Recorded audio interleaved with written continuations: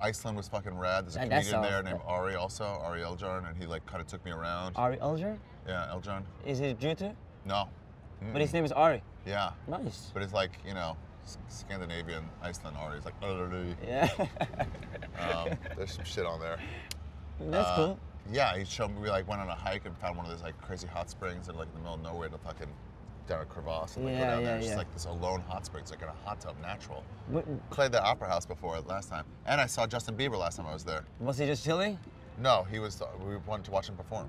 In Iceland? Yeah, because my promoter was his same company promoted. They're like, if you want to go to Bieber, I'm like, for free? I mean, I guess. Can I hang out with him? No, we could not. What a fucking, I thought he was going to be one of those guys where I'm like, look, it's not my kind of music, but you can see why he's a star.